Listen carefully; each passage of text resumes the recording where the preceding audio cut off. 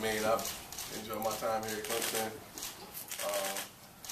Been a part of a great family, learned so much as a person, as a player, and I don't think I'm ready to give that up yet, so I'm here to announce that I will be returning for my senior season here at Clemson University. Somebody can tweet that for my fans.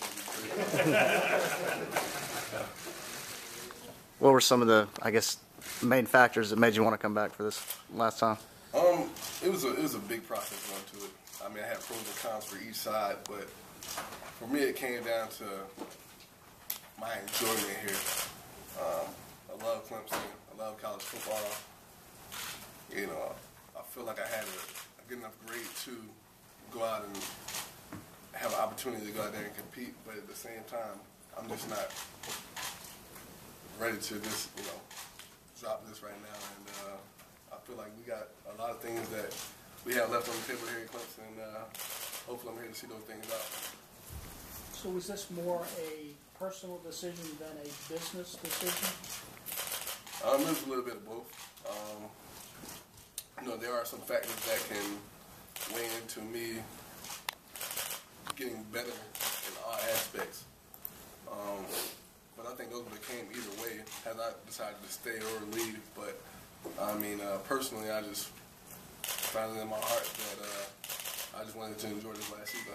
Was it a difficult decision, or did it seem pretty clear cut to you at some point? I thought it was pretty clear at first, and then it just started. It's been wavering, for about the past 5 days. So really sat down about it, prayed about it, and I just feel like it's the best decision for me. Ultimately, what was it? Was it the relationships and just being here at Clemson, or was it just the need to just play one more year of college football and see how much you can develop? I've developed so much since I've been here, from a personal standpoint to my faith to the player, and I feel like I can continue to develop a little bit more. But at the same time, I'm to the point where, when Coach Sweeney came in here, he had this vision, he had this dream as for this program. I kind of had the same type of deal, and I feel like we're having the opportunity to create something special here. We've gotten better each year. I've gotten better as a player each year, and I feel like the way this offseason is going to work, and the way these players are going to be pushed, I feel like it can become that much more special.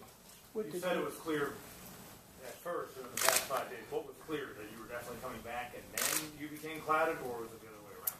It was a little bit the other way around.